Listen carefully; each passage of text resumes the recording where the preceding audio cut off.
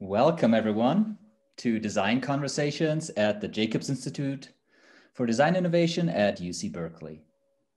My name is Björn Hartmann, and I'm the faculty director here at the Institute.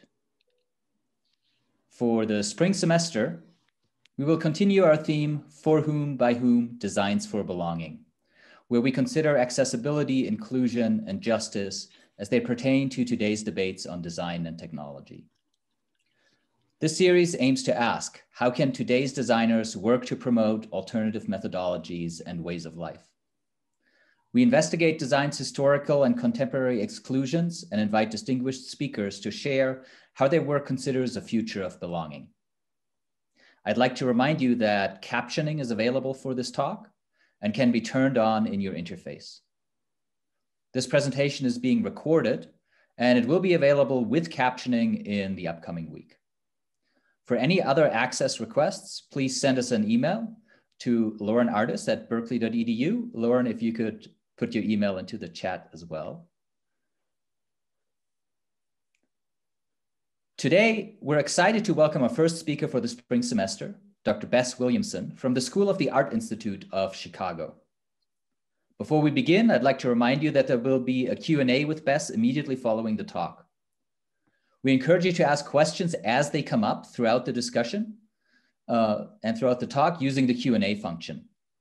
You can also upvote questions other attendees have asked there and submit your questions at any time during the talk.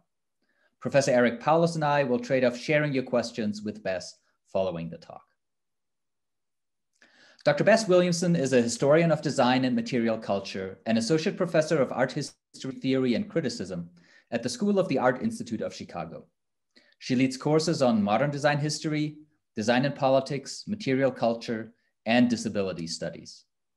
Bess's work focuses on social and political concerns in design, ranging from environmental questions and labor to justice and disability. She has published numerous texts on design's history in relation to disability movements, and she's the author of the recently published book, Accessible America, A History of Disability and Design. In that book, Bess explores the history of design and its response to disability rights, beginning in 1945 to the present day.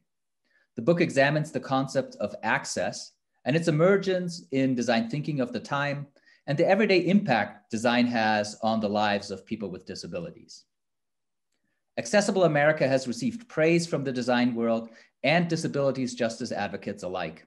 One review called it an engaging history of accessible design that points the way to design as a tool for empowerment, critique, and self-expression that celebrates the diversity of human bodies. Please join me in welcoming Dr. Bess Williamson.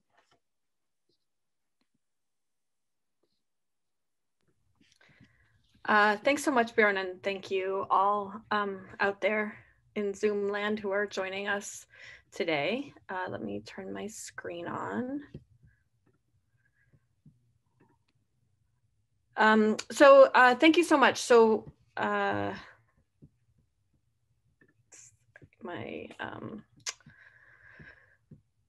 sorry, my Zoom toolbar just moved, so I got a little confused, but I just want to share also some notes or an outline of my talk in the chat here for anyone's reference who prefers to follow along by text. Thank you again, joining you here on your screen. I'm a white middle-aged woman with pink glasses sitting in a bedroom with a mirror and paintings behind me. And on the screen here, a sepia-toned long exposure action shot of an empty wheelchair swooshing across the page with my title today, Beyond Inclusion, Disability in Life and Design. I spend a lot of time thinking about access and inclusion in the design world. I'm recognizing that disability is not out there, but in here, which is to say, in a pandemic especially, we're all aware that our bodies are vulnerable and illness and health are social and political. This is not a story of a sort of anonymous population that's being served by design, but instead an interchange and participation through which design has changed over the last half century or so. I ask us to proceed assuming a variety of lived experiences of disability in the virtual room that we're in together. Some may may identify as disabled with life histories of illness or born difference, whether it's cognitive, sensory, mental, or physical. Others may have relational connections to disability, such as family members and loved ones. Disability is among the most common human experiences, and although its meaning is highly variable in social and political circumstances. I'll start the talk by thinking a little bit about kind of where we are, like what are we doing together here for this hour that we have together. Where we are is shaped by this global situation that we're in, and as a result, the medium we're in destabilizes some of the expectations we might have had around academic performance and behavior, right? Which is just to say, this talk looks a lot different than it might have about exactly a year ago or before then, right? We're on Zoom, we're not in person. I haven't traveled to see you, much as I would prefer to be in Berkeley than in Chicago at this particular moment. Nonetheless, academics, disabled people have often requested these forms of interaction, of virtual participation, whether it's in school or work, for many years, and have often been denied. Right, so we are in effect living an accessible experience that we might not have been able to very recently. And I posted here, to think of where we are, the logos of some of the common tools of video conferencing that I am using these days, whether it's Zoom, Google Meet, Skype, FaceTime, Microsoft, even new platforms like Twitch and Discord that were originally developed for gamers. These are in some ways all the same. They sometimes feel kind of interchangeable, but they're also a little bit different. We're in kind of unresolved situations of expectation when it comes to access around these tools, right? They have varied social meanings.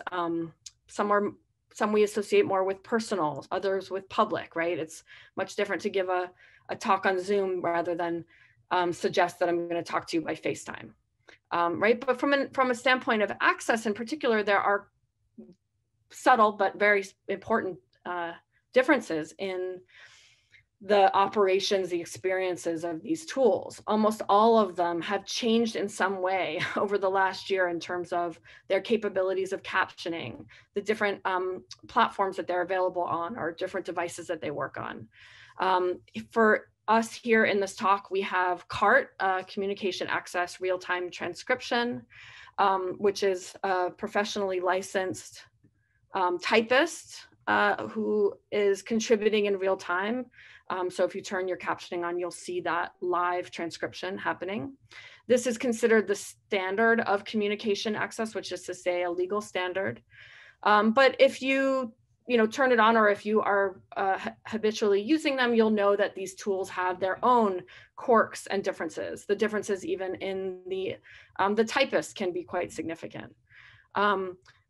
There are some of you in the audience probably who have been using captioning more often during this time of remote communication. If so, you've probably started to develop your own preferences around captioning. For those who might have used, who may be ASL speakers, you may have some settings in which it's worth the bureaucratic hurdle of requesting and confirming that interpretation as opposed to captioning. Captioning too requires a lot of work of finding out when it's going to be available, finding out whether it's going to be good or not, sort of AI automatically generated as opposed to human operated, which tends to reduce a lot of the errors involved. If you're not familiar with these tools, I encourage you to explore them. How would following along by text, whether through the document that I posted or through captioning, change your experience of this talk? Would you notice a shift in timing, the need for a slower pace, and pauses between points where the captioning catches up? Does it help to clarify certain aspects of public speaking or make them more difficult? Some of you, I want to acknowledge, might be using other tools as well. You can use the chat as a form of crosstalk during my talk, which is a format that never existed in the formal kind of silent hush of an academic talk. Some may be using your own tools of captioning or of transcription. These are some of the tools: Ava, Otter, and web captioner, which allow for digital transcription. These are the kind of tools that are on the user end, so they don't become a visible form of the talk. So I like to sort of highlight that they may be in the room as well. Beyond these technological additions to our video captioning format, we can also make access for ourselves and for others. So I'll follow some of the conventions of disability culture when it comes to accessibility in this talk. You'll hear me image describe, which is to say, briefly describe images that are on the screen, recognizing that we may not all be seeing the same thing, and that the art and design world in particular tends to kind of rely on visual experience as a primary form of communication that often doesn't get sort of translated. We can use text as well as spoken and visual language. So I encourage you to use the chat, use the Q&A. You can follow along and answer and speak to me further on Twitter on my username @BessWWW. In online talks like this, we also have the advantage of opening ourselves for other access needs we may have, right? We have the advantage of listening to these talks in our own spaces. So I invite you to make your own access to my talk, if that means sitting, standing, lying down while listening, doing something else while you're listening. Realizing perhaps that this is not a good time for you to be listening to this talk, and so turning it off is another form perhaps of access for you. You may also be watching this as a recording later in the future of my talk, which means you can adjust the sound, the speed, or any other settings that work for you. So having given that sense of sort of where we are now, I'll move to my talk, which does take place mostly in the past. I'll describe some guiding themes in the last 50 to 75 years of making access, to think about access as a particular push, new concept in the design world that emerged approximately at the end of World War II, which is to say, making access for disabled people as a public concern rather than a private burden or responsibility. Right? It's not as if disability was invented in the mid-20th century, but it changed public meaning, and particularly meaning for designers. My references here will mostly be to the US and to the physical world of products, devices, and architecture, but I invite you to consider how these issues play out in your own practices and talk to me and others about them. I start sort of with the core argument, assertion that design is built around norms, right? Whether, from Da Vinci's Vitruvian Man, which interpreted interpreted ancient texts about architecture in relationship to the body to produce this kind of image of the universal man as an architectural object, as something that related to the built world around it. It creates a kind of human side to architecture, but it also raises the question of what is, sort of the difference between a norm and an ideal. If we do not fit into this geometry as proposed, we know that we're abnormal. We're a misfit to design as it becomes increasingly standardized in the modern periods. Many architects, to skip forward significantly to the 20th century, but many architects in sort of high form of modernism use the body as a basis of measurement as well, particularly in seeking out a standard approach to human needs and considering space. So Le Corbusier, the French modernist architect, set out the idea of the modular, a proposal for a new measurement system that would be outside, would create a third path to the imperial versus metric sort of conflict. But he used what he imagined as a typical, which is to say male body, as the building block that would be used for standardized housing and urban space. But even in this image, this dramatic kind of figure with its arm over his head outline, with its center cut out, right? The navel center as being the center of space. It itself, suggests a kind of lyrical interpretation of the body rather than some rationalized standard. And indeed, Le Corbusier apparently based the modular dimensions on a tall man who he admired in his office. So even in making the norm, he's kind of calling on the ideal. in this time period, in sort of the mid 20th century, when our worlds are increasingly becoming industrialized and there's this search for the standard, disabled people are usually not only, sort of not recognized as part of the human world, but forced to the margins of design, required to adapt or to be ushered away and institutionalized or eliminated from the landscape. They really just sort of don't appear, right? So it's difficult to find sort of artifacts of disability in this mid 20th century period. Instead, disabled people come from the margins in, right? Sort of pressure design, make their appearance known in a way that creates a kind of misfit between the architectural world as built and the reality of people's lives. In the US, legal measures were a primary way of making this change. As early as the 1960s, local codes started to require access. And these remained very bare bones and scattered. But by the 1970s, they gained more familiarity and began to be codified into their own norms and standards. So in manuals like this one, a very kind of boring seeming, perhaps sort of brown cover of a book, and the illustrated handbook of the handicap section of the North Carolina State Building Code, right? Hardly an avant-garde design artifact, but it's actually surprisingly interpretive. It was illustrated by an architect named Ronald Mace, who himself was disabled. He had polio as a child and used a wheelchair. And he is representing disability in this official way. He is basically interpreting very sort of simplified code writing that doesn't include a lot of illustrations of sort of what does disability actually look like? What does it mean to follow these initial standards, which were things like the gradient of ramps, the width of doorways, and so on. So even the cover tells us a little bit about this idea of sort of placing an angled surface on top of an existing step, right? That accessibility as it came into the design world was often a question of renovating, of remaking the existing world rather than sort of starting from nothing. The book includes surprisingly sort of interpretive elements. So we have this cover, which includes the international symbol of access, a very sort of standardized representation, yet the inner cover. So when you turn the page, you see this swooshing wheelchair that I opened my talk with. The intercut between sort of architectural drawings of curbs, of ramps, and so on.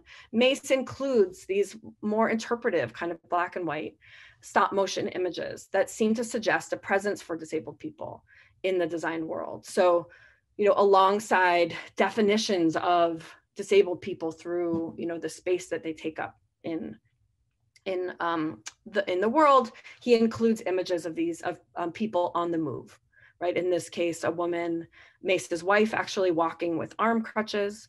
In other images of people being pulled up curbs and steps in wheelchairs, sort of an artistic interpretation in a sense, but one that inserts the disabled person into architecture where they had not been planned for and are not imagined to exist. These insertions seem in themselves to be a kind of rebuke of standards that don't include the disabled body, right? And they're a kind of confrontation with the slow pace of code-driven design change.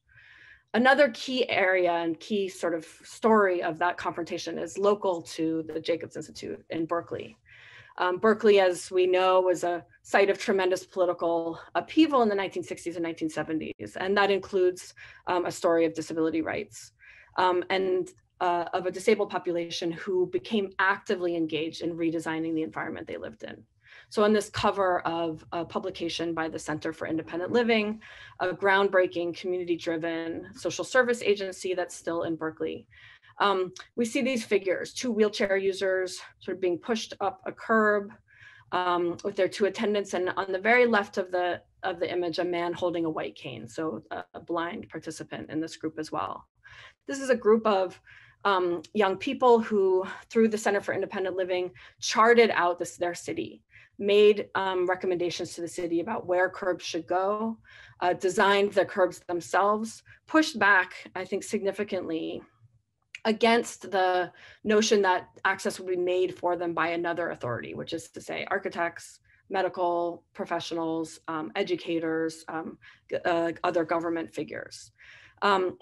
In this case, this work that they put forward of sort of being in the city and agitating for their own rights was significant in a number of ways. First of all, from a design history standpoint, it led to the creation of the first contiguous wheelchair accessible streetscape in the world, right? That is to say, not curbs within a hospital campus or even a university campus, not required additions to, sort of one federal building or courthouse, but widespread access that cut across, different parts of the city. In this case, for those of you who know Berkeley, a couple of routes, one that cut from the university campus down Telegraph Avenue to the BART station a mile south of it, and a stretch of downtown Berkeley. So connecting in a lot of ways, home, school, transit, as a part of this vision of an independent life. Significantly also, this group represented a community-driven approach to design in which disabled people defined their own priorities, not relying on someone else's definition of what success would be or what access would be. So to get into this in a little bit of detail, the city of Berkeley built 5 blocks of wheelchair access in 1970. And this is a longer story that comes out of sort of a broader activist landscape. But the important thing to note is just, for the first time, there are 10 curb cuts, the first 5 blocks of Telegraph. So this is a dense neighborhood of coffee shops and bookstores and hangouts. It's this hip spot of sort of the counterculture 1970s, also key spot for protests of the period. And the city renovates it in 1970 and includes these curb cuts. But the curb cut doesn't look quite like, well, it's really called a curb ramp at the time. And because it's not really a cut as we know it today, but instead the quarter circle turn of the curb is just kind of flattened out, smushed into the crosswalk. So it goes directly, the pathway angles directly into the crosswalk. And while the wheelchair using population of Berkeley definitely took note and had asked for these ramps, they also noted a design problem with them, which is that by flattening out in the curb, they eliminated any kind of sensed edge of the curb for blind pedestrians. So we'll think back to that image, right, of a team of wheelchair users and a blind person sort of surveying the landscape. By noticing this design problem, they then came back with their own design plan, which was a curb cut outside of the crosswalk, a much sharper one. So here's a fuzzy black and white image, but that shows this sort of second generation of curb cuts in which this sharp curb is actually a little bit to the sides of the crosswalk. This represented for this population a compromise that would allow for cross disability access, right? Not just a crosswalk for a wheelchair user, but one for a variety of participants. And now we have, more commonly today, we see a kind of compromise here with like a bumpy pad or surface at the curb, which itself creates its own access problems. Significantly as well, their redesign also came with a demand to the city to ask them for advice. And so built into the city process as early as the 1970s was a required charrette process in which the disabled community had to participate in any major new construction elements of Berkeley.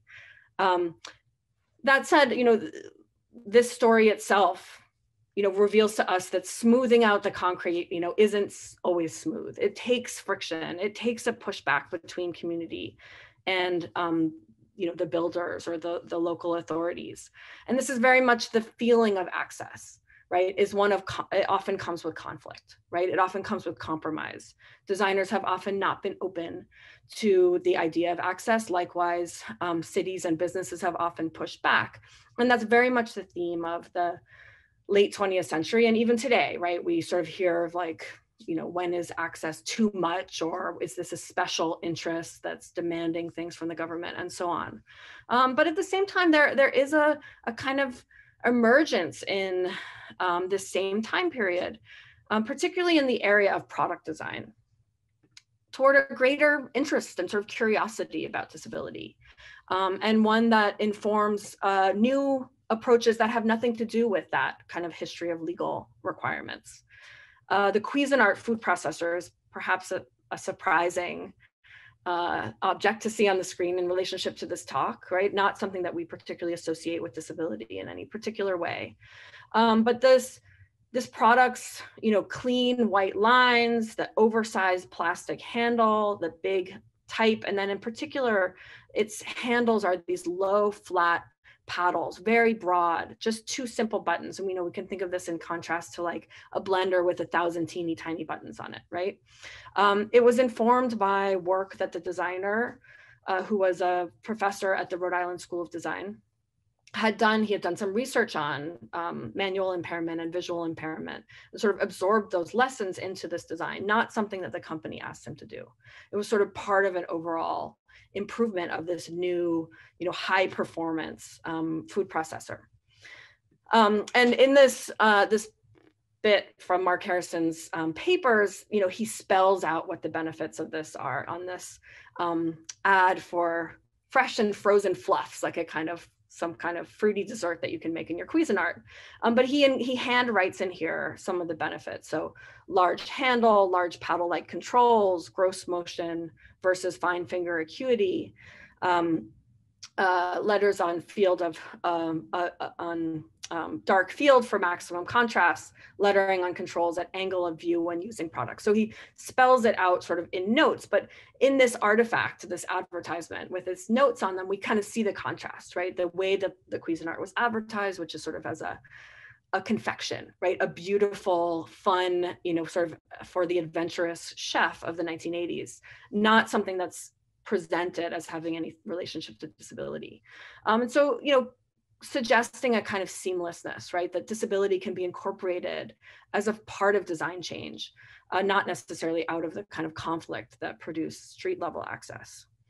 Perhaps better known than the Cuisinart story is the story of OXO Good Grips, but a similar kind of storyline where two married designers, Betsy and Sam Farber, began to experiment with handles. Betsy had, come up with a lot of homemade changes, and she had arthritis and had a hard time using, standard, doorknobs and standard kitchen tools. And so they developed this, extra oversized rubber grip that produced a line of kitchen tools that's still in production, OXO Good Grips, along with other tools that the company produces, right? But that incorporated an awareness of physical limitation into this product that's sort of seamlessly functional, right? Elegant, has a name, OXO, that can be read upside down and backwards, right? Has this rubber handle that seems to call out to you to sort of know how to grip it, right? That it will be secure under your hands. And again, the early advertisements for OXO Good Grips create, present a similar kind of fun, stylish kitchen image to the Cuisinart, right? But there's, maybe a little bit of a subtle attention to the hand here, right? Photographs of both male and or masculine and feminine hands, even a hand with a Band-Aid that maybe suggests, some sort of injury. And taglines like gadgets you can grip are tools you can use, right? That suggest the problem of usability, even if they don't specifically call out to the idea of, arthritis or manual impairment. Still, in the fine text here is the sentence, a universal design makes good grips easy for everyone to hold on to, right? So it's using a new term that sort of emerged in the 1980s and 1990s of the idea of universal design. The notion of a design that could address both disabled and non-disabled audiences in one seamless form. So whether it's in a product like this that works for a variety of hands, or, if we think architecturally of, incorporating ramps into the front entrance of buildings, or eliminating steps overall so that you don't have this sense of sort of two separate entrances, right? Or two separate designs. This concept of universal design, in fact, was coined by that same architect, Ron Mace, who I mentioned, produced these sort of illustrated forms of the early codes around accessibility. And here's another image where Mace, along with some of his collaborators, sort of picture what universal design looks like, right? That it looks like a lever handle that is easier to open if you're carrying a bunch of packages, right? It looks like a closet installation that in which the pieces can easily be rearranged for a child as they grow up, or for people of different heights, or for wheelchair users, as well as standing users, and so on. So they produce a kind of language of multiple use, right, of diverse bodies, older and younger, right, male and female, as well as disabled and non-disabled. And the notion of universal design, right, does a lot to shift the conversation around disability. But we can also think of it as very much within the politics of disability rights, right? The conflicts that came up, the sort of tensions between community and government.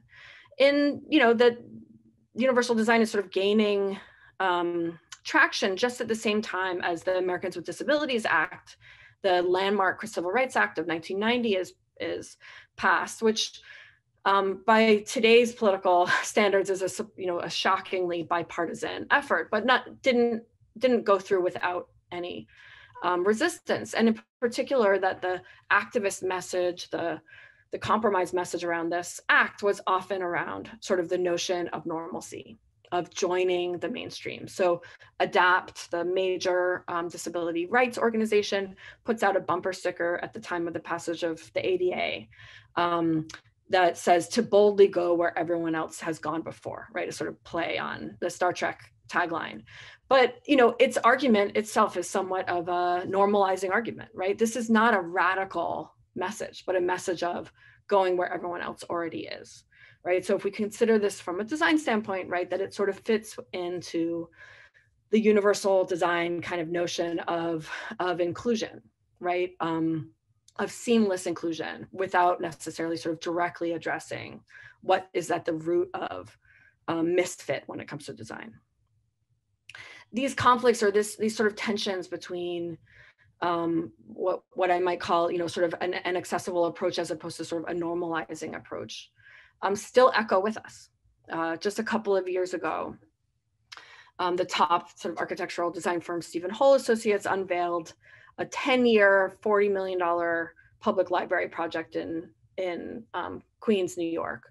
This interesting, striking concrete block with these cutout windows in it. And it was hailed as this great contribution to new civic architecture until, a few weeks after it had been opened, a few articles started to point out that there were some access shortfalls in this. Well, shortfalls perhaps is one word for it, but we can think this building, those cutout windows are very much organized around a stair interior. So those cutout windows fall alongside a staircase that goes into a section of books, the fiction section, where there is no other form of access to these shelves. So the architects had this idea of sort of, wandering up the steps, browsing in the fiction shelves. And legally, this is ADA compliant space because there are other ways to get these books. You can order them, at the desk. But, if we, perhaps in some ways it charts the difference between 2010 when the project was originally planned and 2020 when it was finally opened, or sorry, I think it was 2019 when it was finally opened, which is that, yes, it creates a kind of access, but we might say it doesn't reflect a culture of sort of openness to various possibilities, right? Or sort of a full form in which the design truly reflects a notion of inclusion, right? Instead, it reflects a notion of compliance with sort of the bare minimum of the law. The library brought up, I think, to many, what has happened since the passage of the ADA in 1990, right?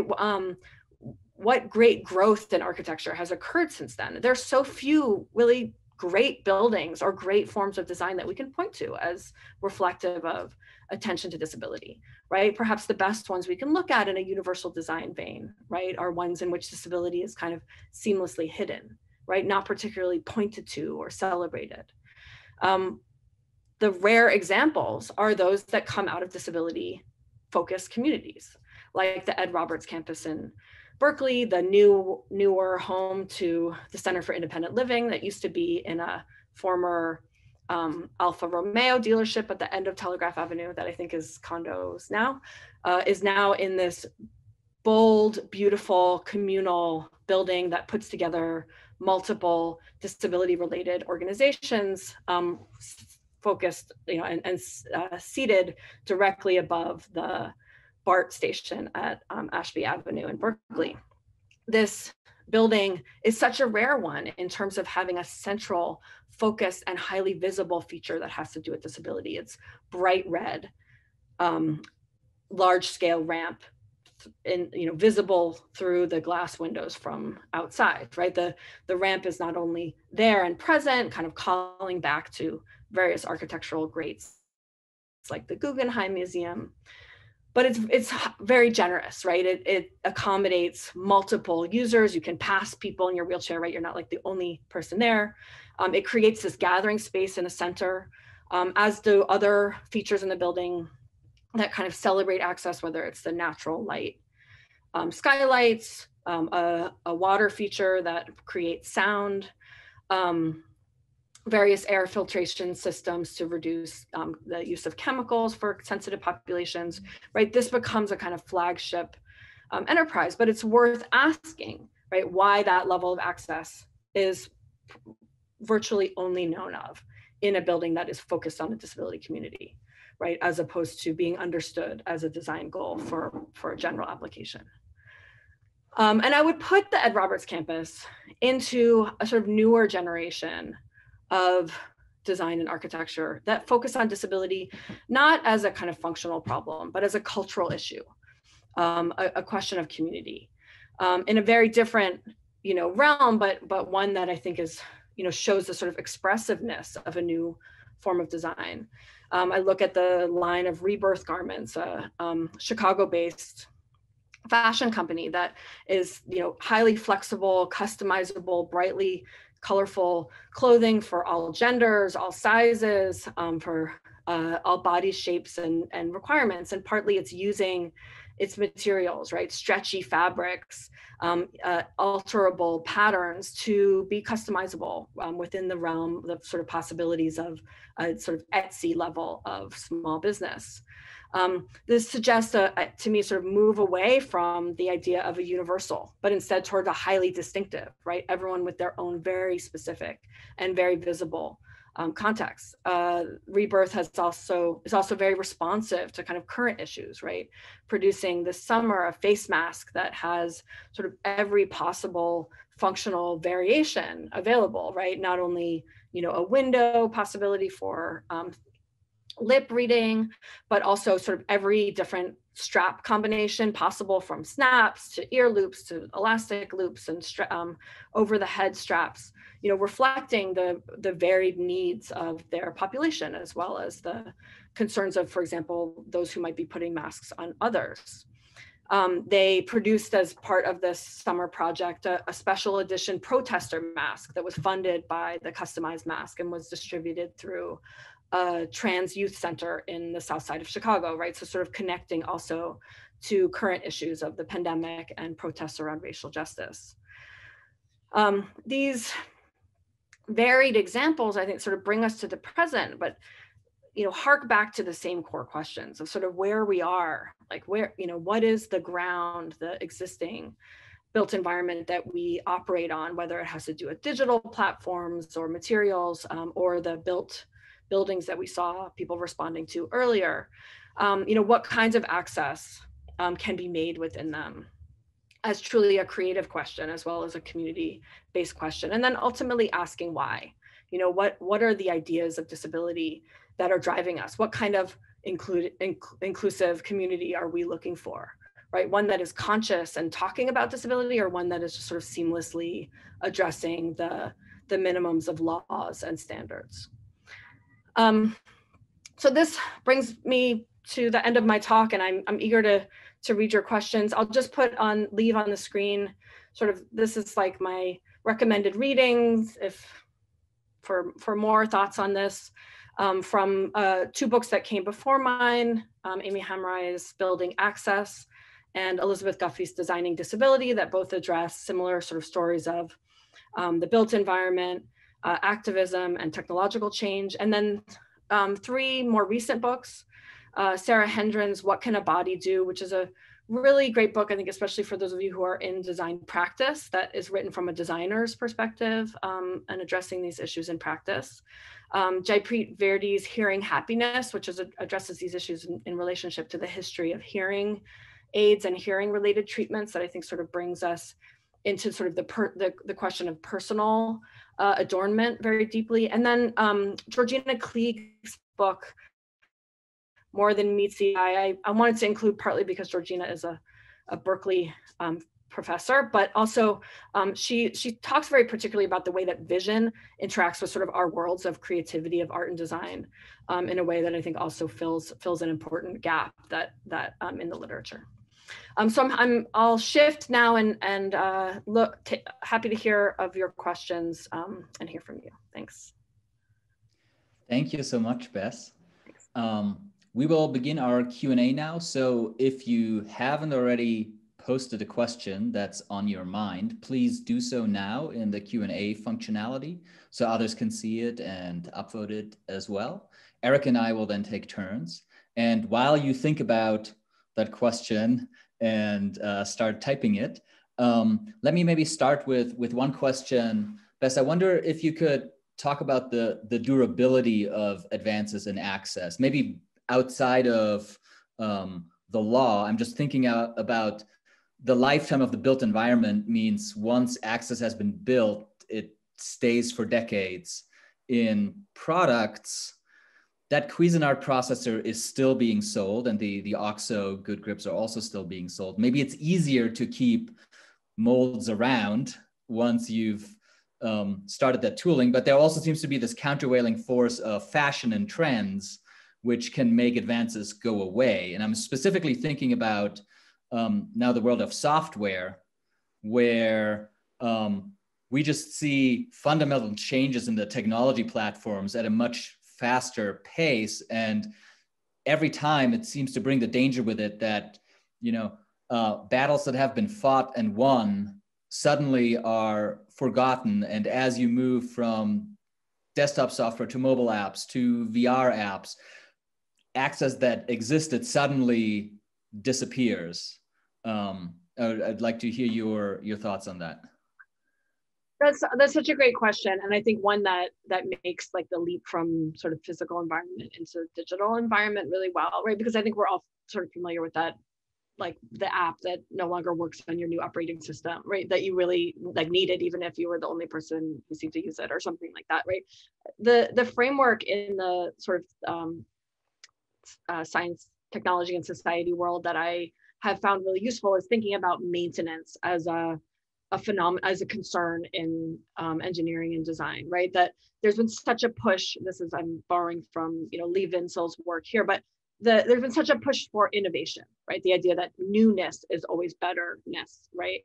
In technology design, but the reality is of our lives are often much more bound up in sort of the slow time frame of technologies, right? The houses that we just happen to live in, or that we grew up in, or, or that one cane that you really loved that the business went out of business, right? So we hear these stories so constantly, I think, across the spectrum. So thinking about it from a design standpoint is like, how are things designed for maintenance, right? Or for longevity, for lasting.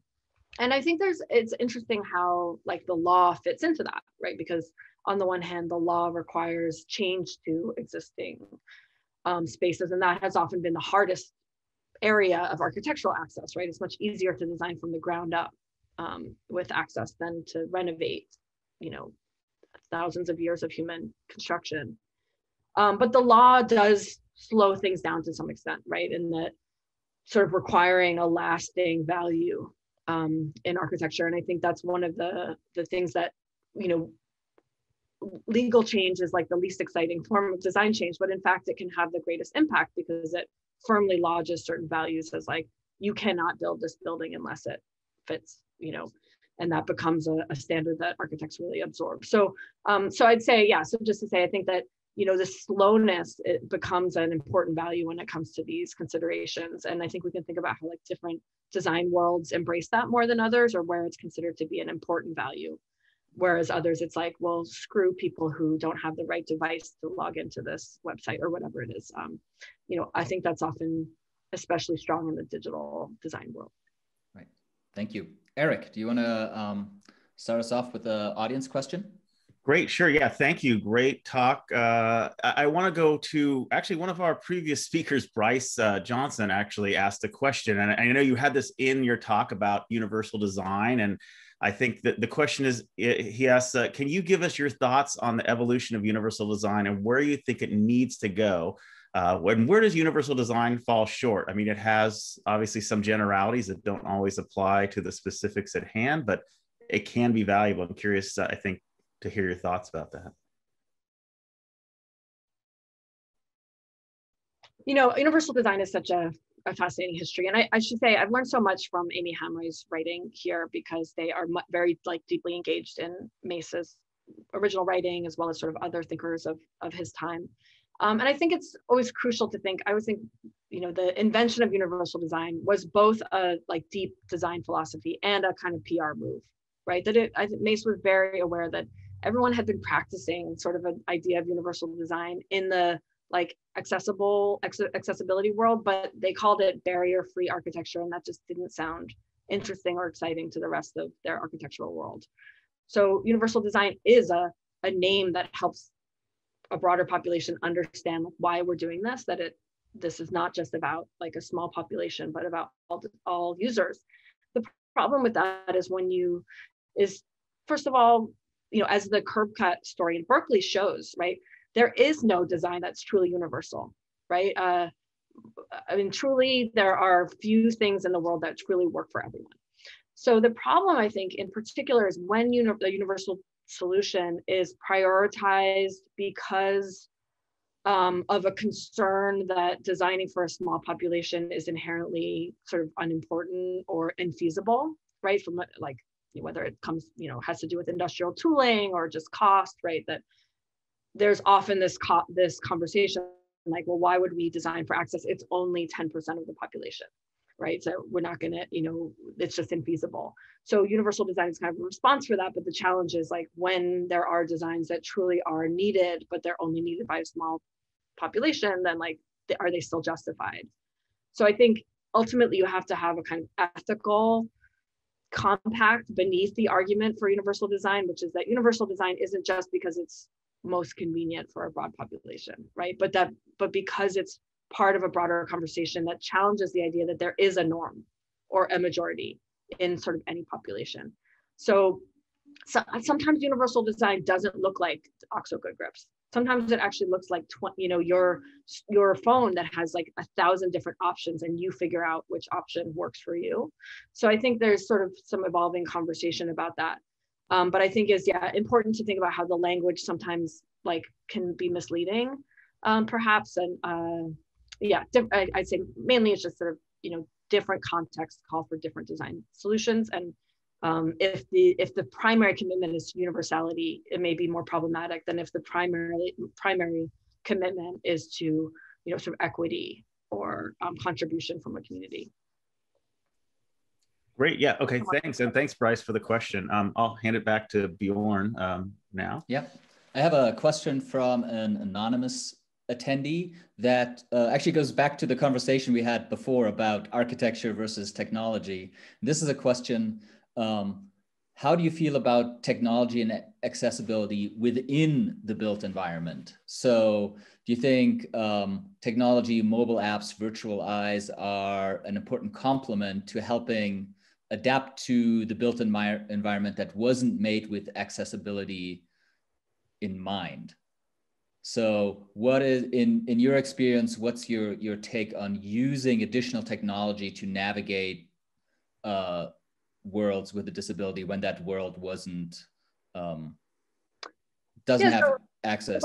What this makes me think of is you know, Google Maps a few years ago bought an app that had been developed within disability communities to you know, layer in accessibility information, you know, so that you can, because the reality is, I mean, the reality is that the work of making one's own access is significant, right? It's finding out, making sure, you know, looking on the BART website to see which elevators are out of order. You know, there's a lot of maintenance work involved in navigating the built environment. So I would say those are some of the best examples of kind of a cohesion of technology, which can be rapidly updated, and the built environment, which is harder to update and doesn't literally speak for itself, right? You can't know until you get there whether the elevator's broken. It's interesting. I mean, it raises, I think, some of the questions also of sort of like, when do we design for the expectation of inclusion, right? So I think the challenge are things like when you put the burden on disabled users of a space or of a system, always to have to find out for themselves. So always have to request or access, like, for the example of this talk series, right, where we put on the website cart captioning is available, right? So you don't have to like email someone and ask them like, is cart captioning, and well, is it good captioning, or will it be on the recording? It's just on there, right? So I think some of it is, so I think, which is just to say, of course, the technology is a great complement. Rapidly updated information technology is a great complement to the built environment. But I think we're also, considering like where is the burden of access, that it is best when it is access is a responsibility of the institutions that are making access, rather than just putting it more heavily on the disabled user. So I think that's my kind of sense of it. But there's just such a flourishing, I think, of creative approaches that are coming out of the disability community for communicating about these things, or about with apps and with information about like how, alt text as a form of creative work. I mean, I think there's a lot of exciting stuff going on in the digital world in this area. Eric, should we maybe take one more question from the audience here? Sure, great. Yeah. So we have a question from Michelle Scott. So obviously designers often package their ideas in a storytelling format in order to best communicate why we should design inclusively. Do you have advice on sort of telling these kinds of stories, or how to approach them? It could be useful for designers in furthering inclusive designs. That's such a good question that puts me very much in like that sort of 21st century design storytelling. It's like communication kind of mode of thinking. I think one of the things I just think about is like, if storytelling is key to making pitches for all kinds of design, then cultural competency is very important, right? Because telling what's often other people's stories can really get us into just bad, non-inclusive, non-just in situations, right? So I think about how so many technology companies tell the story of accessibility through the lens of sort of tragedy or pity, right? Like, oh, we were helping the disabled, right? Rather than through, honestly, design standards, which is to say great performance, exciting experience, right? The pleasure and joy that design brings us. And so I think some of it is like being sure that the stories that you tell are authentic, right? That they involve disabled people themselves, but that they also speak to like the heart of any institution. I mean, we've all been doing a lot of work in the last year to ask our institutions to be inclusive, to roll out our various systems of remote work in a humane way, right? During like a global crisis of all kinds of different crises that are happening. And I think for me, the best storytelling has been, who are we? Like, are we dragging our feet to include our community members who like are caregivers or are sick or have gone through life tragedy?